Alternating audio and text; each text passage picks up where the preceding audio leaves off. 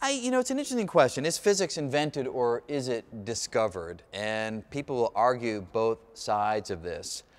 I like to think that it's discovered, that the laws are there for us to figure out, the patterns are there for us to figure out.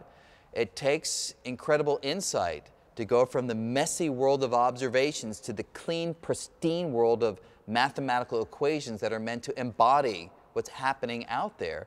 But that's a process that we've gotten better at over time, and we've been able to push into realms that we can't even see with the naked eye, that we can use powerful equipment to measure the property of atoms and molecules and electrons.